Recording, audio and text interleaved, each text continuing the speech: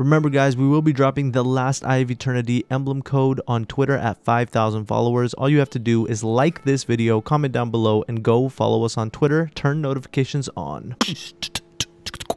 What's going on YouTube? Snap shit with TKOgaming, bringing you guys the trial strategy for Memento. This map is definitely a rare one. You won't see it in Trials of Osiris too often, but when you do, you want to make sure that you know exactly what you're doing with your team and all of that. So make sure you guys, if you're watching this video, we are most likely live on stream carrying people in trials right now. So head on over to twitch.tv/realTKOgaming. You can find the links to all our social media and Twitch live stream in the description below. So what you want to do here is you want to make sure that you control the middle of the map, but really you can pick either side. You can go from the right side or you can go from the left side.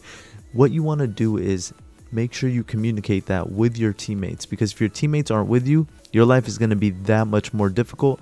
So ensure that, hey guys, we're going to go to the left side. Everybody goes from different routes on the left side. You'll see that this map has some long lanes on left and right, and then across from middle. What you want to do is make sure you have a good sniper rifle on your team. If you want to avoid the sniper game, let's say nobody on your team is good with the sniper, what you should do is just have everybody be a little bit aggressive but together. Because the thing is the problem that we've seen is you have one person go forth, he's a very aggressive person, he'll go up, he'll die, now the other team has his orb ready to go, and now you guys are more passive players with like a sniper rifle or a scout rifle or a pulse rifle, and then that way they can just hound up, they have numbers on you anyways because they have more people alive and they can kill you pretty easily. So what you want to do is ensure that you guys are on the same page in terms of your teammates. Like, let's all go together. Even if you have a sniper, if you're a little bit close, like let's say on your screen you see that we have a hand cannon, so we're going to move close with our teammates, because if we are too passive, then our teammates are going to be facing a 2v3 and it's not going to be good for them. So honestly, with a sniper rifle, I always recommend a hand cannon, and with a sidearm I would recommend a little bit more of a scout rifle or a pulse rifle.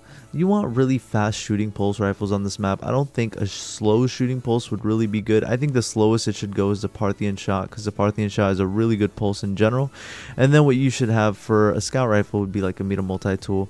And then for hand cannons, as you guys know, the Eyes Luna or the Palindrome, both are some great hand cannons to use. Pair that with a sidearm or a sniper rifle is great. Shotguns I would not recommend on this map. This map is just a little too big for shotguns. I don't see the point of them, which is cool because that's what we like to see in trials anyways. So I hope that these quick tips helped you guys out for this map in Trials of Osiris. Remember guys, like this video, comment down below, and subscribe if you haven't for a lot more trials, PvE, raids, everything in terms of Destiny. We are here for you on this channel and our live stream, so make sure before you head out to check the description below for anything that you may need in Destiny. We are here for you guys. Thank you guys so much for the love and support, and we'll see you in the next video. Peace out. They try milling me from over there.